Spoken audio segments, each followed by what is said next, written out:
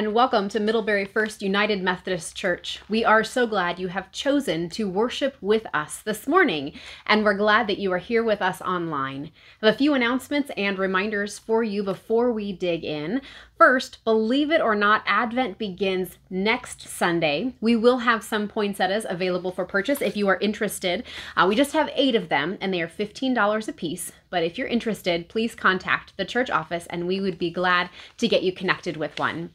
We also want to let you know that we will have a short piece available for kiddos about halfway through the week. Pastor Caleb's going to work on a kiddos devotion that we'll post online, so be looking for that midweek. As well, we appreciate your understanding as we have shifted our worship service and our meetings online. Elkhart County is in the red level advisory category, as we find on the Indiana State Department of Health's COVID-19 dashboard. And as long as we're under that advisory, this is the decision that our COVID response team has made to keep things online. So we will be sure to keep you updated as we continue to move forward and hope to be able to see you all back soon. Well, this morning we are continuing on in our Double Take sermon series, and we want to begin with a time of prayer. As we talk about faith and as we talk about hope and we talk about the trauma that we find ourselves in, sometimes it's important to stop for a minute and to begin to identify our own readiness for healing, our own readiness to move forward in faith. And so I'd like to begin our service this morning by walking us through a prayer experience. Now, some of you have seen that I often have prayer beads with me on a Sunday morning.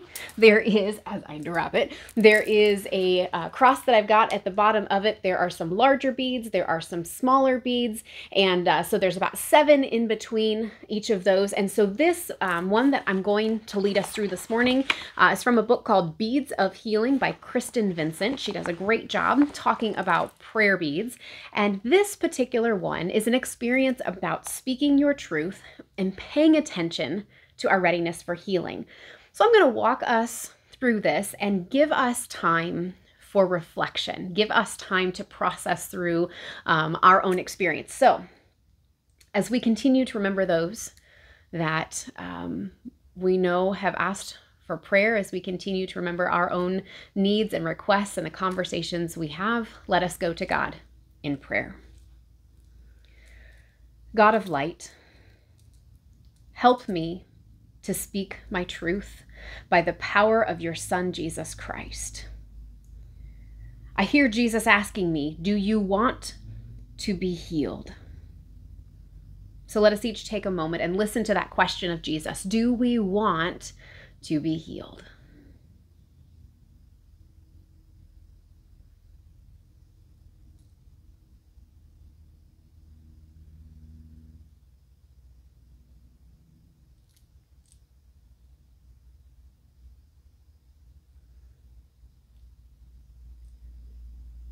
We wonder, are we truly ready to be healed? So let us take a moment and lift up any of our fears and concerns and questions that we might have about our own readiness to be healed.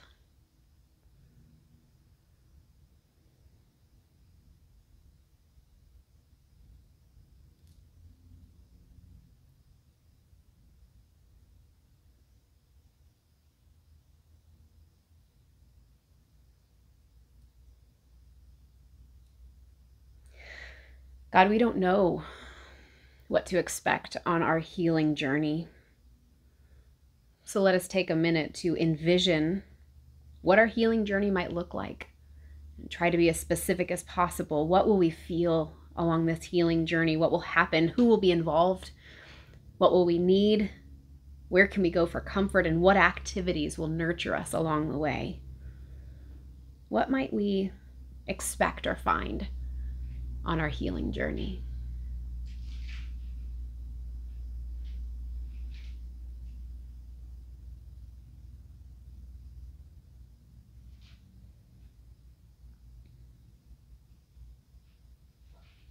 God, we ask for your help and your guidance along the way. So let us take a moment to pray for a sense of God's presence, God's comfort, and God's guidance along our healing journey.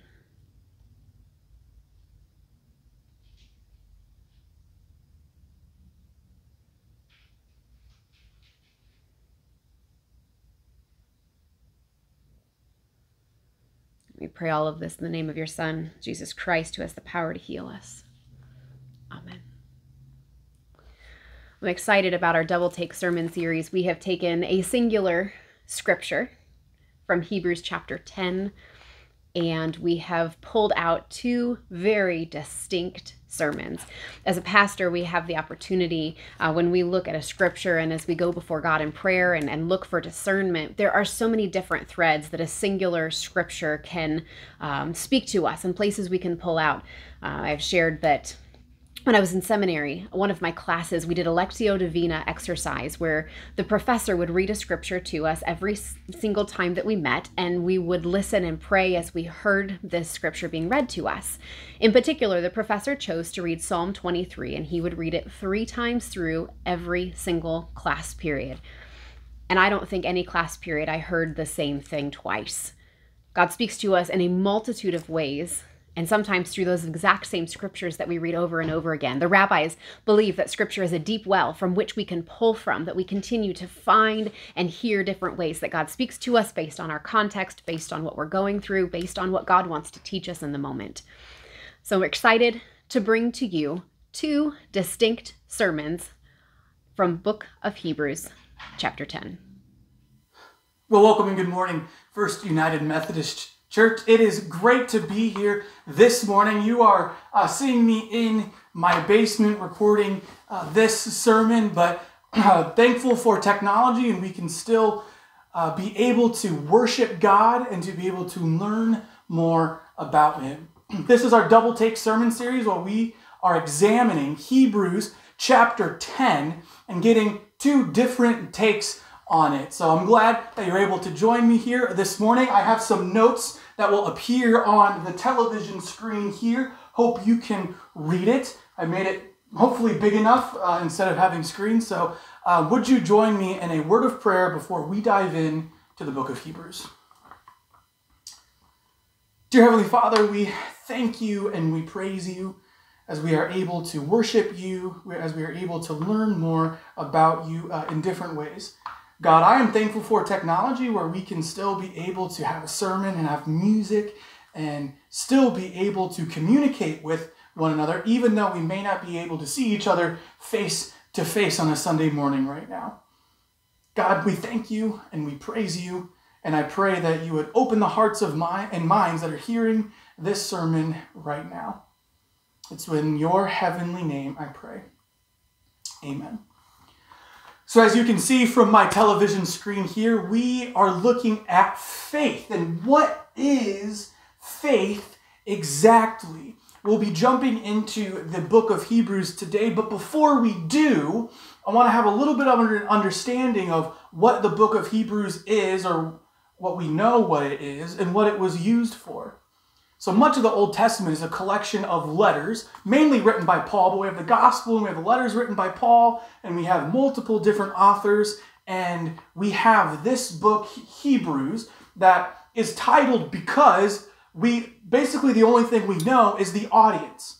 And the audience would have been they were Jewish, not even former Jews. They were Jews that were converted to being followers of Jesus. And so the writer here, who we don't know who it is, it could be Priscilla, it could be Luke, who wrote Luke Acts, it could be Paul, but probably not very likely. We really don't know who the author is. But we're pretty confident that we know the audience. And so again, this was written to the Hebrew people and under the assumption that they knew some of the Hebrew text and language. And this book, well, we call it a book. We really don't know what genre it is. It could have been it probably was a letter, but again, we really don't know. But this would have been read aloud to a group of people in a worship setting. So people would gather in their homes and they would hear the entire book read from start to end. And there were no chapters, there were no verse letterings, and those were added about 1,500 years after the author wrote this book. So the Geneva Bible in 1560 was the first Bible ever to actually use verse numbers and chapter numbers. Up until then, they didn't have, if we would have said Hebrews 11:1, they probably would have looked at you and went, what, 11:1, it's a whole letter, it's a whole piece, it's an entire scroll. And so this morning, I'm going to be extending our scripture by one verse from what we had last week, but we're going to dive in and read Hebrews chapter 10, verses 32 through 39, and I'm including 11:1 because honestly, I think the chapter should end at 11:2, but 1,500 years ago, they didn't consult me and how they divided up how the books were going to be. So, I wish I could have been there and did that decision-making process, but I wasn't. So, again, I'm including that here this morning. But remember the early days after you saw the light. You stood your ground while you were suffering from an enormous amount of pressure. Sometimes you were exposed to insults and abuse in public. Other times you became partners with those who were treated that way. You even showed sympathy toward people in prison and accepted the confiscation of your possessions with joy, since you knew you had a better and lasting possession. So don't throw away your confidence. It brings great reward. You need to endure so that you can receive the promises after you do God's will. Now we're going to pause here for a moment. The author of Hebrews does something that me as an English teacher, I really, really enjoy. So the next couple of verses, we're going to see the author is going to call back to the book of Habakkuk. And I hope I spelled it right. Spell check doesn't exactly like spell check Habakkuk. But the author calls back to Habakkuk, assuming that the audience is already familiar with the Hebrew Bible, or what we call the Old Testament. And so, as an English teacher, I like this because at the start, the author makes their claim, and now they're providing textual evidence. And then we will see in Hebrews 11:1, the author makes and analyzes that claim and support and provides an argument. So a little bit of an English lesson there. Claim, support with textual evidence, and then analysis of what that means. Makes me really happy. It makes me really happy to see that the biblical authors are good at trying to prove their point. And so the author here calls back to Habakkuk. In a little while longer, the one who is coming will come and won't delay. But my righteous one will live by faith, and my whole being won't be pleased with anyone who shrinks back. Again, that was a callback to Habakkuk. And then the author here gives their analysis of saying, don't shrink back. The author says, but we aren't the sort of people, who timidly draw back and end up being destroyed. We are the sort of people who have faith so that our whole beings are preserved. And so the author claims that we have faith. I know we all have faith. And then the author goes on to give a definition of what faith is. And it's very rare that we actually see this in the Bible. Jesus teaches in parables, and he even says, not everyone's going to understand this, because it's a roundabout way of teaching. But author of Hebrews, cut and dry, and says, this is what faith is. Faith is the reality of what we hope for, the proof of what we don't see.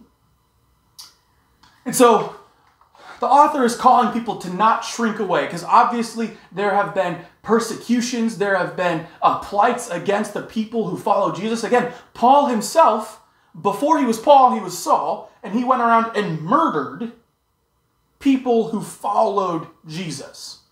So, yeah, not exactly the greatest of times to be a follower of Jesus. We're pretty lucky in the sense that people aren't trying to kill us because we follow Jesus. But the Hebrew people who have converted to following Jesus, or have been convinced that Jesus is God and he's meant to save them and he is the Savior, they're being persecuted against because they follow Jesus. And so the author is saying, don't shrink back. keep going, persevere. The perseverance of having faith. But what exactly is faith? Again, we know that the author gives us this definition, but I want to examine that definition just a little more closely because, again, I'm picky with words. Shocker, I know. And the way we understand faith is extremely, extremely important. And I want to make sure we get it right. And so the first thing we're going to do is we are going to examine what faith is not. So we have to make sure that we have a correct understanding of faith by understanding what faith isn't. So this verse 11 in Hebrews 11:1, it gets translated a little bit differently between a couple of versions. Now, you all may be familiar with the NIV and the ESV translation. Fun fact, the NIV translation is the most popular Western translation of the Bible. It's the most popular, it's the one that the most Christians use, and I'm going to pick on it a little bit because, again, I am picky about how words are constructed and how the Greek is translated to make sure we have a good and correct understanding of the Bible. And so the ESV and NIV read it this way. Now, faith is the assurance of things hoped for, the conviction of things not seen. And our translation is the Common English Bible, which I have come to love and appreciate because it really it makes things really easy to understand, but also makes sure it gets the correct connotation of what the Greek is trying to get at. And so the CEB translates 11:1 as this. Faith is the reality of what we hope for, the proof of what we cannot see. And so you see these two words here, assurance and reality. And we recognize that those aren't exactly the same word, are they? They have different definitions and they have different connotations to them.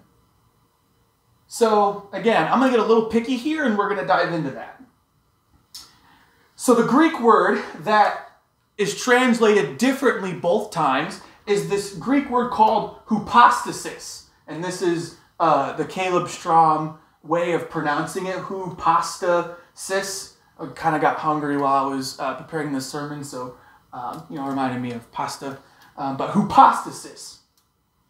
And so this word hypostasis, it does mean assurance, but it more so means something, it's literally translated, something that has substance, something that is real, or something that has a firm foundation. And so substance and reality, I think, have a better connotation to them. Otherwise, if we just have confidence and hope or assurance, that's more passive. That's a faith that is more passive. Versus substance and reality, those are words that say, hey, your faith is to be made known in the world. Reality is something that is real. It is something that is made known in our world. And so we think of something that has a firm foundation. We think of something that has substance. It is real. It is tangible. And so when we go back to 11:1, faith is the substance of what we hope for. Or faith is to make known what we hope for, the proof of what we cannot see. So I have a little illustration to kind of go along with this. You may have heard this illustration before, but faith is something that we need to act on. It's not just something we have. We can't just, dance around like the TikToks. If you see, Holy Spirit, activate, activate, activate. Holy Spirit, activate. That just doesn't happen. We can't just activate the Holy Spirit and just, okay, faith is there. I have it, and all I have to do is sit and do nothing. No, faith is active. It is a behavior. And so this illustration that I use, there was a there was a town that was about to get hit by a huge storm. And there was a faithful man sitting and watching the television, and he saw that this storm was coming and didn't think much of it. He prayed that he would remain safe, and he was confident. And all of a sudden, he hears a knock on the door. And so he comes out of his house and he opens the door, and there's a bunch of people gathered, and they have a van, and they say, "Sir, the storm is coming. It's going to hit. Massive flooding is about to happen. We need to get out now in order to live." And the man responds, "No, it's okay. I am a faithful man. I prayed that I would be saved, and I'm confident that God's going to save me." So the group went, "Well, okay, all right," and they left in their van, and the man went back to his couch and was sitting there, and the rains came and the winds came, and all of a sudden the water is rising and rising and rising, and the man realizes that he has to get on top of the roof because the water has risen so quickly. And the man is sitting on the roof praying to God, being faithful. Again, this is a faithful man, a man who has faith in God. And someone from a boat comes up and comes up next to his roof because the water has risen that high. And the guy in the boat says, "Sir, come with me if you want to live. The water is rising rapidly. Come with me if you want to be saved." The man said, No, it's okay. I have faith that God will save me." So the guy in the boat said, "All right," and drove on off. And again, the man sat on his roof and continued to pray, and the waters rose, and the waters rose. And all of a sudden, the man is treading water. He's doggy paddling, and he sees a helicopter up in the distance, and the rescue people come on down. They have that ladder, outstretched arm and everything. They're trying to throw him life preservers, and they go, "Sir, come with us if you want to live. The water, you will not last much longer." The man says, No, it's okay. I have faith that God will save me." So the people in the helicopter were like, "Okay," and they left and went on their way. Well, the waters kept on rising, and eventually the man tired, and he had drowned, and he was faced with the pearly gates of heaven, and as he entered, he sees God, and the first thing he asks is, "God, I've been a faithful man. Why didn't you save me?" And God gives him this look and says, "I sent 3 vehicles. I sent 3 different groups. What more do you want me to do?" Sometimes our faith is more than just sitting around and waiting for these things to happen. Sometimes faith is about getting up and doing something. If you are to read the rest of Hebrews 11, which I urge all of you to do, it is a great chapter. It's actually known as the faith chapter. The rest of Hebrews 11 gives examples of people who had faith, but not only did they have faith, the author says this is what they did to show it. This is what they did to be shown as faithful and righteous. Well, if you don't believe me and my interpretation of the Greek and hypostasis and what that means, there's another writer in the New Testament that really pushes the point that faith requires action and not passivity. This guy is by the name of James, and he's the brother of Jesus, so, you'd think he might know what he's talking about. But James chapter 2, verses 14 through 16, it says this: "My brothers and sisters, what good is it if people say they have faith, but do nothing to show it? Claiming to have faith can't save anyone, can it?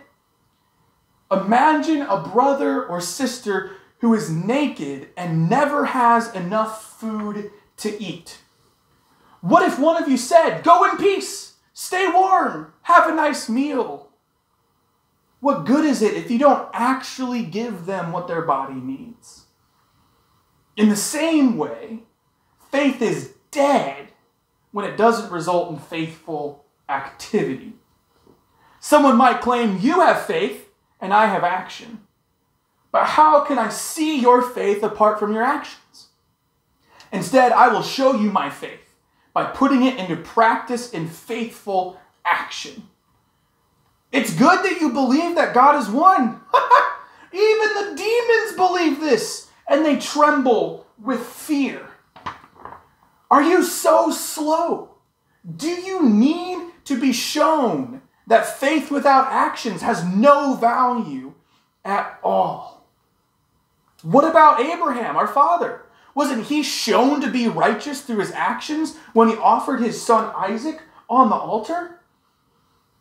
See, his faith was at work along with his actions. In fact, his faith was made complete by his faithful actions. So the scripture was fulfilled that says Abraham believed in God and God regarded him as righteous. What is more, Abraham was called God's friend. So you see that a person is shown to be righteous through faithful actions and not through faith alone. In the same way, wasn't Rahab the prostitute shown to be righteous when she received the messengers as her guests and then sent them on by another road? And here's the kicker. As the lifeless body is dead, so faith without actions is dead.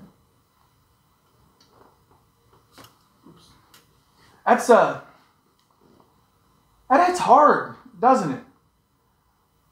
I mean, I really like James because of the fact that he really doesn't pull any punches. In fact, one of his insults here, he says, "Are you slow?" Well, the actual Greek there, again, we're going back to some of the Greek stuff because I think it's fascinating. The actual translation of that Greek term right there is, you are a vessel with no substance. James is basically saying, if you think you have faith but don't do anything with it, there's nothing in between your ears. That's what he says. Don't yell at me, go yell at the guy who wrote a book of the Bible, because that's what he claims. So again, when Scripture said that Scripture is supposed to pierce us like a double-edged sword, I didn't exactly think I was going to be insulted, or James, he's punching me in the gut, saying, "Hey, wake up! You claim to have faith. Do something about it." And this is why I think when we looked at the hypostasis word before, I think it's better to say reality because it matches with the other biblical authors looking at faith as well. We need to have a good definition of faith so that we don't remain passive, so that we don't just sit in the pews and wait for something to happen. Well, we have faith, God, do something. The Bible says it doesn't work that way. The Bible says if we do that, our faith is dead. We don't have faith at that point because it's lifeless and dead. So again, James punches you in the gut when he says this, calls everyone to wake up and said, hey, if you claim to have faith, which a lot of us do claim to have faith, then our behavior ought to show it. Our behavior ought to be ones that the things that we hope for, we hope that justice is served, that we hope that the poor are fed and clothed and are made to be shown, or are shown the love of Jesus. We want people to know God. We want to love other people. And we have faith that will happen. But if we don't do anything about it, our faith is dead. And it won't happen. God works through us and in us. I don't know if you're familiar with a pretty popular Christian musician. He was really popular back in the late 80s and early 90s. His name was Rich Mullins. The photo's kind of blurry here. It's better on my computer screen, so sorry about that. But Rich Mullins was a singer and songwriter. He actually passed away near my hometown by being struck by a car. But I really like him because he called himself a ragamuffin Christian. You know, someone who wasn't perfect. He didn't have all things sorted out or right, but you know what? Jesus, he really liked him and really wanted to pursue him. And a lot of his music is really, really great.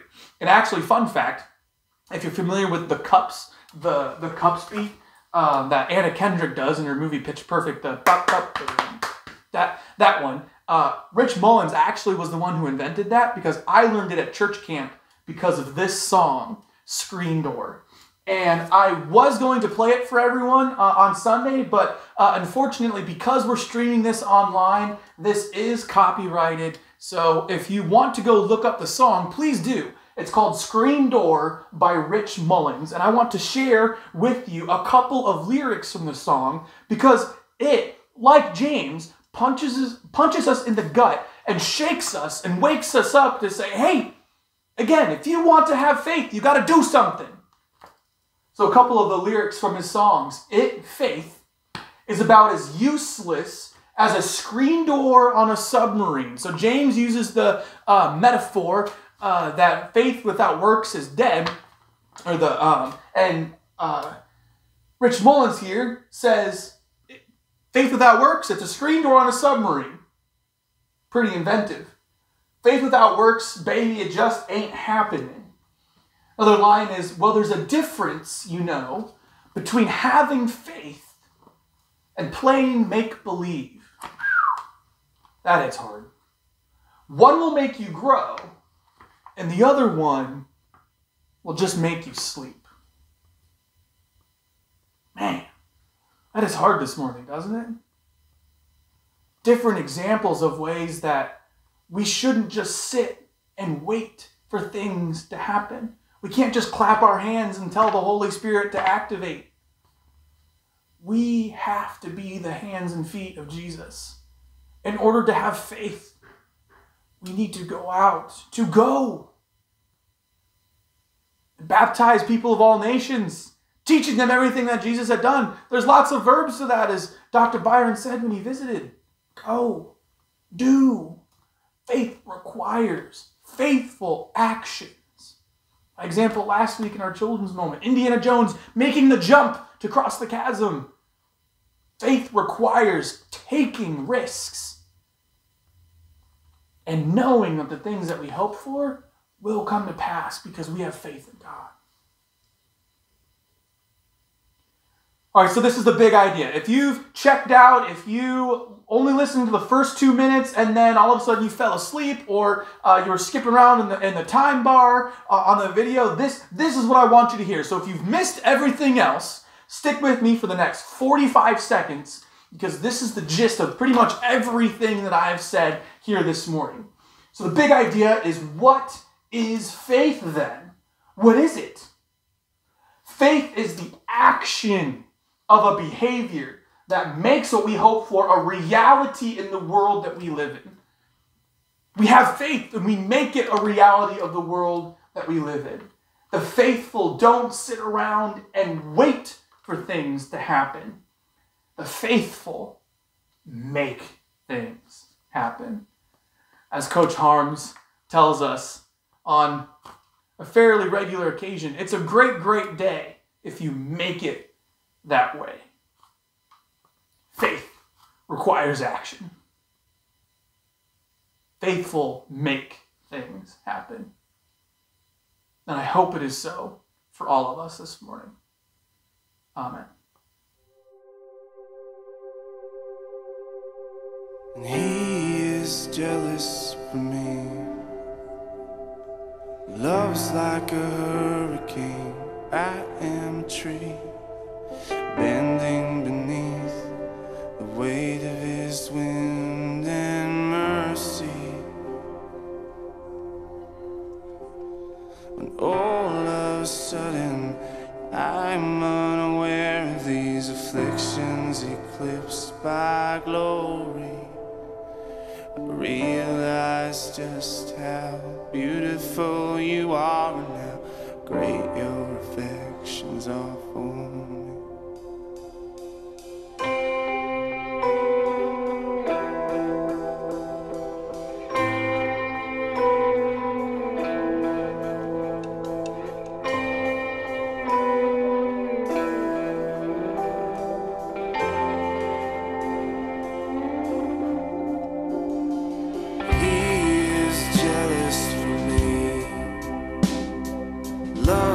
like a hurricane. I am a tree bending beneath the weight of his wind and mercy. When all of a sudden I am unaware of these afflictions eclipsed by glory, realize just how beautiful you are and how great your perfections are for me. Oh, how he loves us so. Oh, how he loves us, how he loves us so.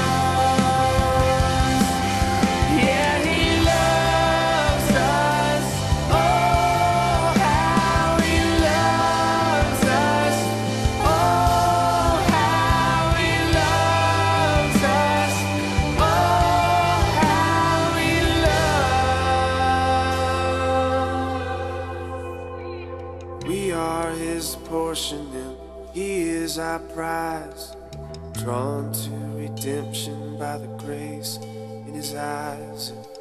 Grace is an ocean, we're all sinking. So heaven meets earth like a sloppy wet kiss, and my heart turns violently inside of my chest.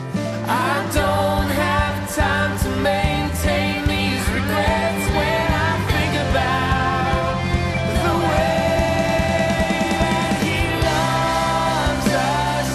Oh, how he loves us. Oh, how he loves us. Oh, how he loves. Yeah, he loves us. Oh, how he loves us. Oh, how he loves us. Oh, how he loves. Yeah.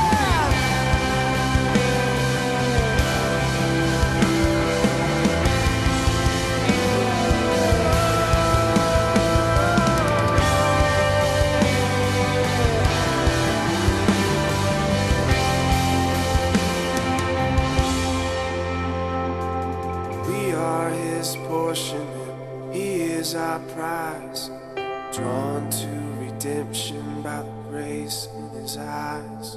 Grace is an ocean, we're all sinking. So heaven meets earth like a sloppy wet kiss, and my heart turns violently inside of my chest. I don't have time to maintain these regrets when I think about the way that he loves us. Oh, how he loves us. Oh, how he loves us. Oh, how he loves. Yeah, he loves us. Oh, how he loves.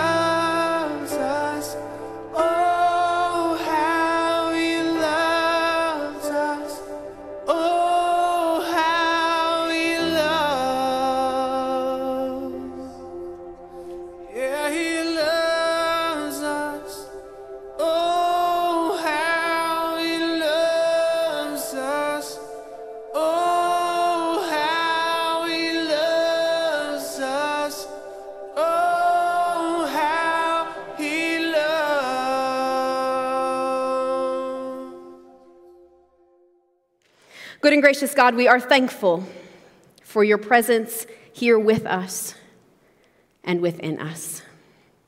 And we ask now, oh God, this word, this message that has been prepared, may it be of you and may it be from you. And may our hearts, our ears, and our lives be ready to receive whatever it is that you have for us this day. Amen. I heard a story this past week about a 14-year-old. It's about freshman, and he was in an advanced history class. And the history teacher staged an argument with another one of the teachers, and at the culmination of the fight, his classroom teacher kicked out the other teacher. The students were asked to write what they saw of the incident so that a report could be put together and they could turn that into the principal. So the students set to writing. The next day, the students came in, prepared to turn in their reports. And what they learned was that the whole thing had been staged, and we may ask why, to show that none of their reports were exactly the same. Some of the reports were different based on which teacher the students sympathized with. Some of them were different based on what angle the student was sitting in the room.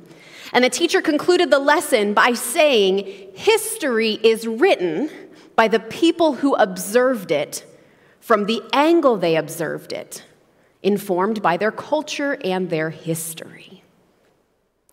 What we often forget is that Scripture is the story of the people of God told by those who observed it from the angle they observed it, and it's informed by their culture and by their history. What's interesting is when we look at the arc, the narrative of the people of God, of course we see there is a constant cycle of sin, repentance, redemption, and sinning all over again. But even more so, we see that so much of Scripture tells us the stories of people who are entering trauma, who are in the thick of trauma, and who are coming out of trauma. It is story after story after story of people who are experiencing pain and disruption and uncertainty. All the way from the beginning, where we have Adam and Eve who are kicked out of paradise, to Abraham who's planning to sacrifice his son Isaac, to Joseph being sold into slavery, to the Exodus, which, let's talk about the Exodus for just a minute here. First of all, this is large-scale enslavement and persecution, an entire people group. And it's followed by genocide, and then it's followed by plagues, and then it's followed by even harsher abuse by Pharaoh when he's afraid the people are going to leave. And when they're finally freed, when Moses is finally to say, "Let my people go," and Moses says, "Yes," they escape, only to be chased after by their abusers who really just want to annihilate them and or enslave those who survive. Miraculously, they cross the sea into 40 years of wandering. And while they're wandering, there are at least 2 major epidemics which kill tens of thousands of people. The first one kills nearly 15,000. The second one kills nearly 25,000. And then Moses, their penultimate father figure, leader, and savior, dies, leaving them to a period of prolonged warfare and an incredibly difficult transition as they are trying to conquer Canaan under the new leadership of this guy Joshua. None of that includes the repeated destruction of Israel and Judah, its population and its cities, the capital of Jerusalem, and the burning of not only the first temple, but the second temple. This is scratching the surface of the first 2,000 years of Jewish history, which, by the way, is our history. Taken as a whole, we begin to see the story of the people of God as a story that is filled with trauma. So trauma, let's talk about it. That's a really big, ugly word for a Sunday morning, right? Who woke up this morning and went, "Yes, let's talk about it"? You're welcome. We often believe that trauma relates to something extremely stressful, even equate it to PTSD, post-traumatic stress disorder. But the reality is that trauma is defined as a rupture in meaning making and how we find meaning and what we make of the world. David Trickey, who's a psychologist and representative of the United Kingdom's Trauma Council, describes it as this: when the way you see yourself, the way you see the world, and the way you see other people are shocked and overturned by an event, and then a gap arises between your orienting systems and that particular event, and simple stress will cascade into trauma, often mediated through sustained and severe feelings of helplessness. In a phrase, trauma turns your world upside down. It challenges your core beliefs. It makes you question things like your self-worth and your security and meaning in the world, may even challenge your belief in God. It changes how we see the world. It changes how we see other people. It changes how we see ourselves. And sometimes trauma will be severe enough that it will permanently color the lens through which a person sees the world, never able to see the world the same. They say when trauma happens, the basic tissues of our social lives, things like our origin stories and how we expect people to behave and our rituals and our shared institutions and social spaces and the relationship that we have with other people, that can all be torn to bits by a traumatic event. It sounds kind of extreme. Jeffrey Alexander, sociologist at Yale, throws this into the mix. He said the U.S.'s social tissues, for example, are consumed by a feeling of chaos, being out of control, as if the country is falling apart. Imagine how much more so the people of ancient Israel, the people of God, how much more so they felt they were being torn apart. Episcopal priest Whitney Rice has named it well when she has said, the Bible is post-traumatic literature. All of what we read in Scripture is written for a people, by a people who are experiencing trauma, by people who had seen some stuff. And this is the whole crux of the book of Revelation. It's written to a people who are feeling helpless and desperate up against horrific times, and it's written to remind them, do not despair, do not lose hope. You are seen, you are known, and you are loved. This is the message to the people in exile. This is the message to the diaspora, the scattered, to David as he flees across the countryside, to Mary and Joseph as they're on the run, to the disciples after they've watched their friend be executed, to Paul as he's in prison, to the people hiding in underground house churches. This is the message we hear to the persecuted, to those who've been dismissed by society, to those on the fringes, to those who have lost their footing. And this is the message to the Hebrews.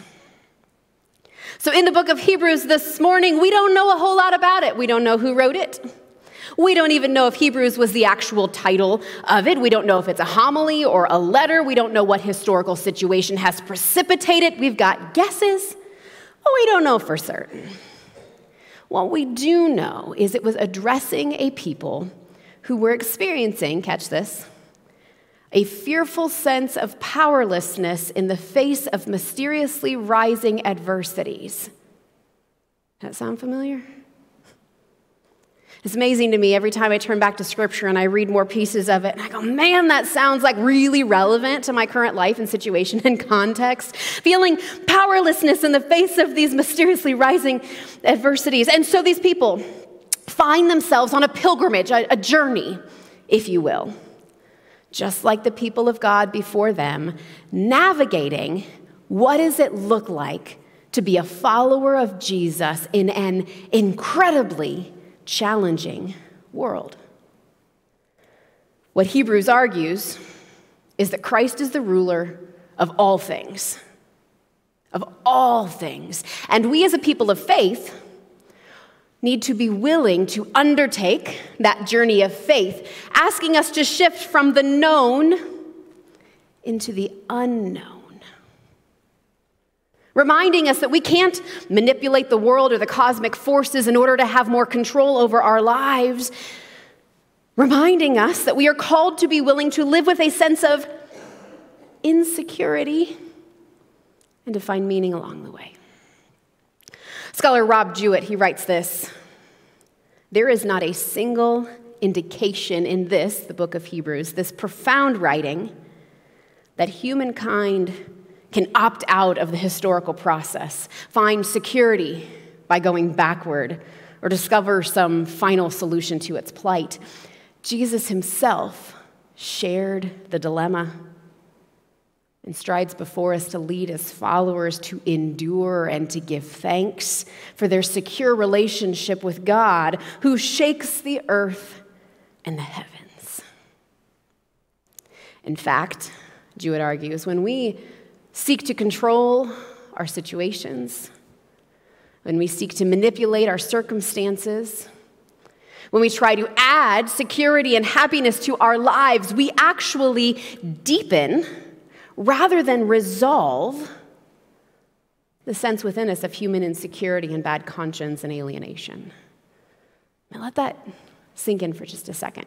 When we're unwilling to engage in a genuine conversation, to honestly admit that we have seen some things, that we've been through some things, that life has been hard, and we're unwilling to deal with it from a healthy perspective, and instead just try to change it or control it or avoid it or deny it, we're actually deepening rather than resolving. We're making worse rather than better our sense of insecurity, our sense of guilt, and our alienation from one another and from God. What I love about Hebrews is it has this fierce sense of realism and honesty. It rejects this idea that cities last forever. It shatters the idea of control and insists that we have honest and genuine dialogue. So here's the situation they're faced with. The original audience of Hebrews lived in a world that felt to struggle was a contradiction to Christian faith. That if you just had enough faith, if you just believed hard enough and correctly enough, that life would be secure and safe and blessed, that God would protect you from hardship. But the author of Hebrews knew it was important to reframe this, to draw it back to their own life experience. And the author reminds them of what they've been up against. They're beginning, verse 32, the struggles, the insults, the abuse that they have faced. And the author reminds them of the faith they've maintained in the meantime. The author says, have you struggled? People go, uh-huh. He says, are you still people of faith? Mm-hmm. He says, these two things are not incompatible. Of course, the question at hand, the thing that we're all asking is why? Why can my faith not keep me safe and secure from struggle? Why is my faith not protecting me from experiencing trauma in my life? To which the author of Hebrews says, I'm so glad you asked. Trauma and faith go together because the place of Christian experience, the place we live out our faith, is not in the heavenly realms, is not in the hereafter, but is here on this deteriorating and hostile earth. Man, that sounded like really depressing. Jewett writes, to worship in the hushed and sheltered sanctuary, surrounded by fellow believers, may not involve great risk. And thus, it doesn't demand courageous faith. But to worship in the secular world, with its threats, its uncertainties, and its inevitable suffering, that requires a constant and assured faith. And as long as people refuse to accept that unpleasant reality that we find in the book of Hebrews, believing that faith instead is going to produce success and happiness, Jewett says there is no possibility for genuine faith to emerge. Our faith is formed not in the silent reverence of the sanctuary, but in the crucible of life's most difficult moments.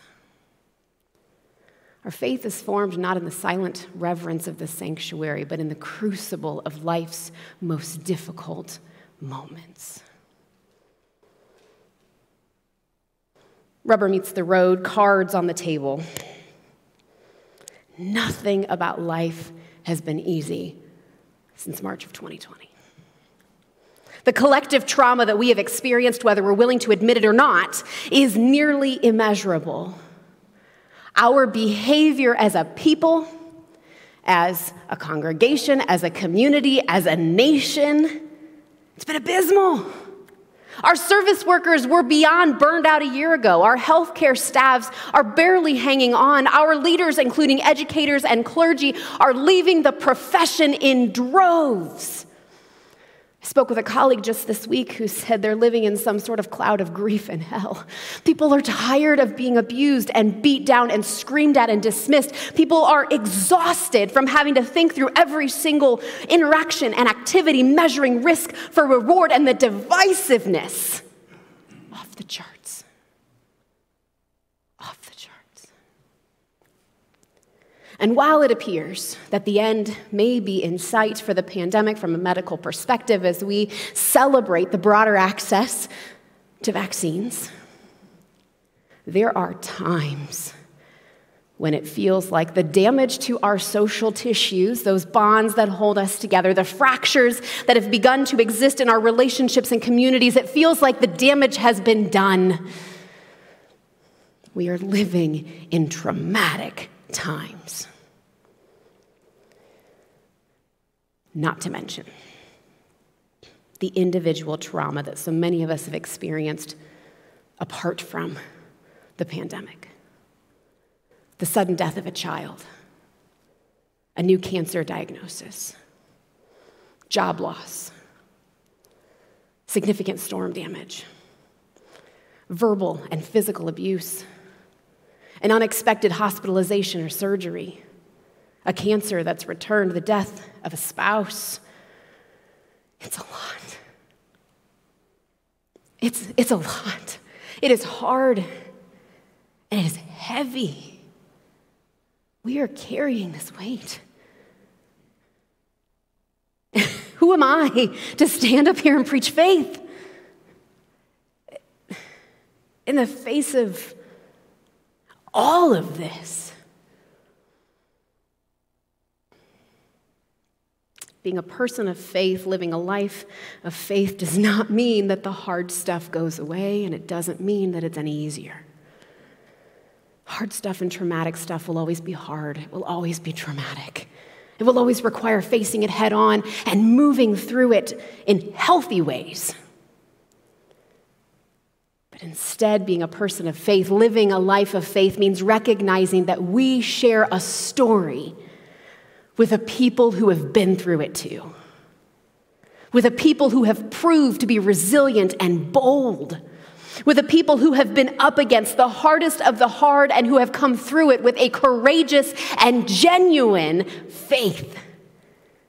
Doesn't mean they didn't doubt. Doesn't mean they didn't struggle. Doesn't mean that they didn't tear their faith apart and slowly put it together piece by piece. They just knew that they served a God who had struggled too. Lucky for us. They wrote the book on being a people of faith in post-traumatic times. Verse 30. We are not the sort of people who timidly draw back and end up being destroyed. We're the sort of people who have faith so that our whole beings are preserved. The community of faith continued to exist throughout all of the stuff that they had seen because they chose to respond with resilience, not by saying, well, soon I'll be in heaven, so I don't have to deal with any of this. Or, well, all that matters is that I get to heaven. The rest of this is inconsequential. They said, this life matters. Who I am matters. What I do matters. How I engage and treat and serve others matters. My capacity to work with God towards redemption and restoration, that matters. You see, life can throw all that it wants at me, but I will not back down and I will not give up because Jesus did not back down and Jesus did not give up. Life can be traumatic. It can cause us to want to scream and to cry and to throw all of the things. And while I don't have any easy answers today, there are rarely easy answers. What I want to offer instead is a reminder. Not that things will get better. Not that the not okay will suddenly become okay. But that we are not alone. That there are people who have been where we are, who have struggled through the things that we have struggled through, and they have come out on the other side with a bold and courageous and resilient and genuine faith. And a reminder that this book, this scripture, it's not a book of feel-good stories that we thumb through and hope our finger will land on something that'll give us the inspiration we need for the day. This book instead is the story of the people of God wandering through some of life's most difficult moments and finding God in the midst of them. Not as a divine hand who's going to pull them out of the pit of despair, but as a fellow sojourner who's going to sit with them in the pain and in the heartache. Reminding us, do not despair. Do not lose hope. You are seen. You are loved. You are known. You are not alone. And this will not last forever. As we close out our service today, I wanted to end with a prayer from Guerrillas of Grace by Ted Loder. This particular one is entitled, "Sometimes It Just Seems to Be Too Much." Sometimes, Lord, it just seems to be too much. Too much violence, too much fear, too much of demands and problems, too much of broken dreams and broken lives, too much of war and slums and dying.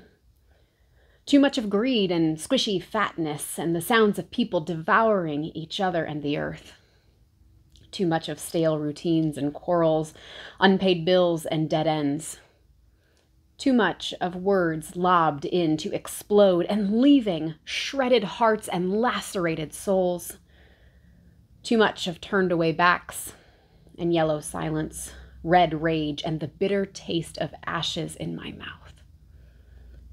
Sometimes the very air seems scorched by threats and rejection and decay until there is nothing but to inhale pain and exhale confusion.